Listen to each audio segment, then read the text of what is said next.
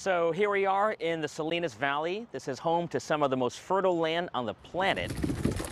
And a teacher by the name of Julian Estrada is growing the next generation of mariachi musicians. How are these kids going to sound today, you think? I'll say inside here, very, very loud. 1, 2. This is the start of the newest season of Mariachi Juvenil Alisal in the Alisal Union School District. 1, 2. For many of these students, they're touching a guitar for just the second time in their lives. It doesn't kind of sound like music. It is something more of like just sounds being made, you know. 1. But you know, that's all part of the everyday learning, and that's what we strive for every single day. So the time comes from they see the initial starting point to now seeing them in the first performance, a lot of parents cry.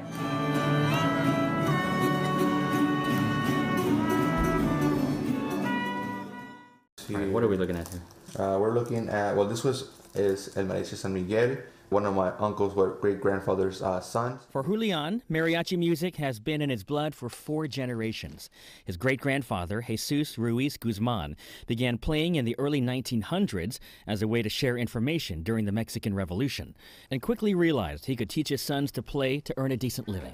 Here we go. These days, the kids in Salinas think they're learning just music. Like, this is not just a typical music class, because we also teach them a little bit of history. Every song that we sing, there's always a meaning behind it. Try to tell them, hey, you know, this is the history of mariachi. We are now the second half of the book. For Vicente Rivera, who's back for a second year, the dedication and commitment is real. 3 practice sessions a week, including 4 hours on Saturday mornings for the entire school year. That's Vicente right here at a recent performance, and no, he was not nervous.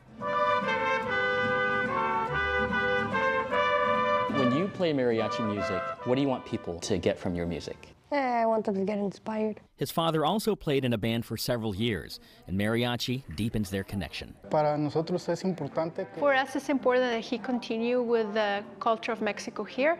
como un sueño. It would be like a dream for me that we both get together and practice music together.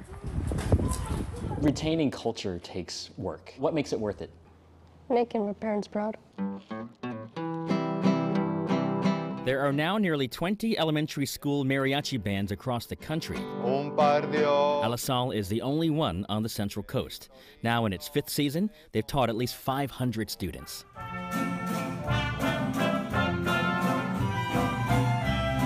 If your great-grandpa could see you now, what do you think he would say? He'll be proud.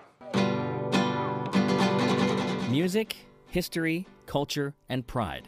With mariachi, it's all one and the same. All right, give us a applause. In Salinas, Quito, KPIX 5.